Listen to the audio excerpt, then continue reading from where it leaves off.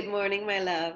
Good morning. How's the lighting? How are we feeling about our lighting today? Oh my God, I think you look beautiful as always. You too. I'm just saying, hilarious. How are you? Beautiful as always. Okay, so our conversation today is about what it means to be number one on the call sheet, and then our relationship as showrunner and actress, which I think we have. I think we have a unique relationship.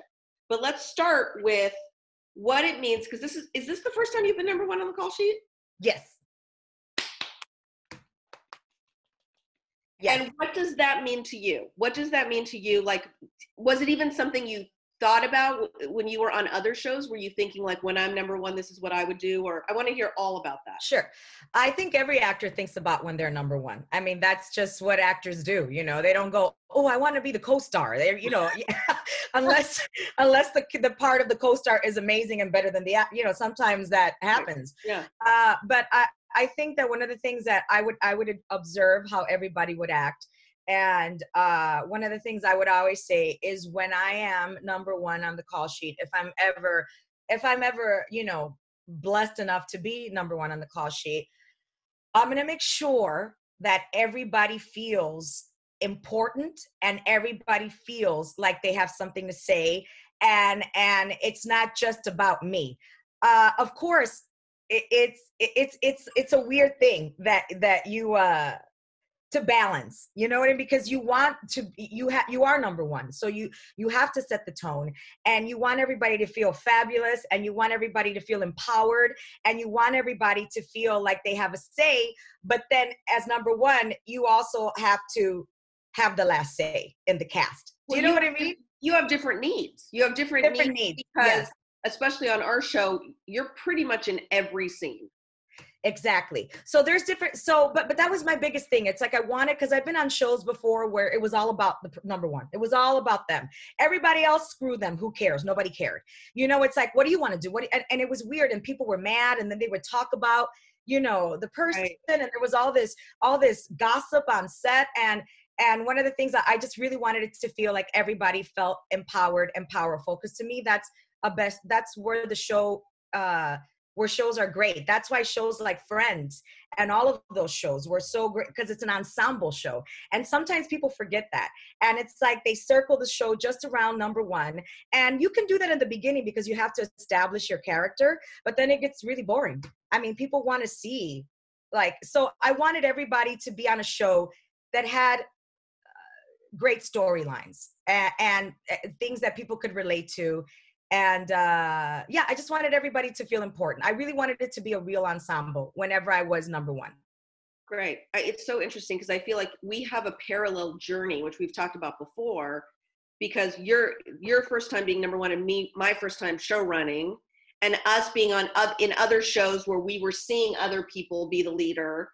And then knowing same on every show, I was like, if I was a showrunner, right? So, right. So it's like of course you dream about the day it gets to be you. And I had the same goals, the same things you listed, like it being a collaboration, making everyone feel valued, all of those things are the same. That's how I felt too. And certainly it's something that I cherish so much about my relationship with all of the actors on the show, but especially you, because it's a collaboration. It's a conversation. Absolutely. Always. And in fact, our show is so unique in that I was thinking about that this morning. It's like a real family. There is no show business in our show.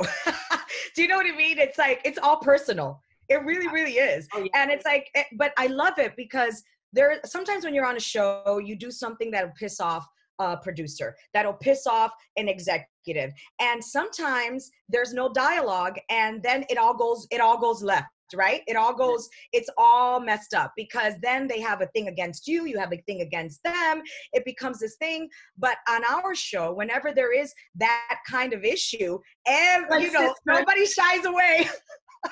We are like, sister, what are you doing? Yeah. No way. I mean, I know. Right. Like, what the hell's going on? Yeah, what's going on?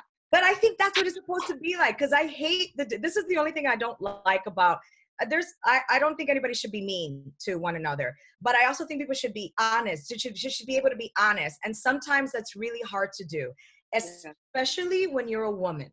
and maybe you have a male showrunner or somebody who's a little short-sighted, it comes off as aggressive. I mean, I know we've said this a million times, but for some reason we have to keep saying it. When it's a woman, it's just a lot harder. The interesting thing is, like, our most important thing for you and I and Mike and everybody is the show. That's the truth. And that's the thing. That's the thing that I love about your notes in particular, is that we are all passionate in the service of the show. Absolutely. We're all passionate in the service. I actually feel like, I don't think it's ever really about us so much as it is about how much it's about us in so much that this show in particular, I think, is so personal to all of us, because everybody puts so much of their Latinidad and their womanness and their, into it. So it's kind of great to get emotional about it, because it means we care about it. Yeah, but it's great that you can get emotional about it. Right. That's I guess that was my long-winded point. That you can very well said. I thought it was very well said. That you can get emotional about it. I remember once, and I'm just going to say this, I was having a situation with a show that I was on, and I had to go into a meeting with 5 white men. And one of the things that somebody told me was, do not get emotional, because they're not going to be able to handle your emotion. They're going to take it as anger. And do you know that that's exactly what it was taken off at, when I got like, no, this is not what it was. And then all of a sudden I was the angry woman. And I was like, but how do you take emotion out? I mean, everything we do is about that. So that's one thing that I really appreciate about this. It's like the emotions fly everywhere in this situation. Everywhere. I know. So it really is chemistry, right? It's always chemistry. It's so much about that. And it's the same when you're working with people very intimately, which we do.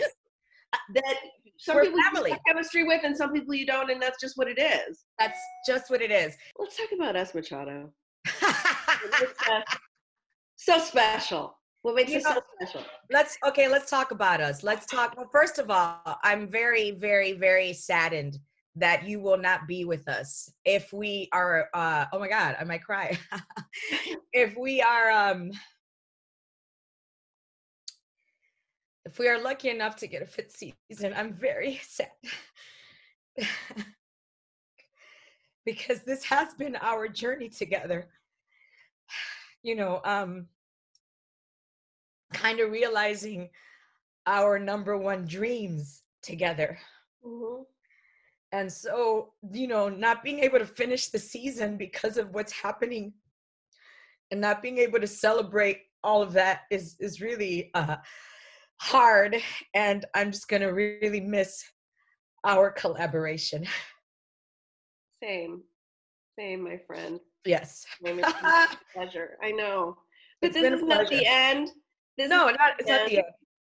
Yeah, so for those of you that don't know, when One Day at a Time was canceled, I signed with Amazon for a 3-year deal, and then the show got picked up. And so Amazon understood, and they allowed me to finish this season, which we would have shot our final episode on May 12th for this season. And I was supposed to direct 3 episodes, and Justina was about to direct. We were literally prepping for Justina to have her directorial debut for a beautiful episode that I can't wait for people to see. And it is just that closure that, like, as we are trying to be change makers and make stuff and then make more stuff, as I try to realize my dream of Shonda and having many shows with Latina leads, and it's setting things. This year was about setting things up to move on without me on the day-to-day. I've gained a sister, I've gained a family, which will never end. Yes. And I also feel very confident we'll all work together again on other things. But yeah, it's been pretty special, this one. It was the most special experience. And there's one question that we didn't get to. And since we got to go, there's when you said, what does what are the 3 things that a number 1 should do? And I was thinking about it, and I thought, should they have? Integrity, strength, and an open mind. I love that. To be a part of something also that highlights the quality of actor that everyone in this group is, but you as the lead, it just is, it's so fulfilling. It's so fulfilling to put forth somebody that can do all of the things that you can do, which not a lot of people can do, and make it look very easy, and it's not. Oh, this is a Love love fest. We did it. We did it. it. I love you. I love you too, my darling.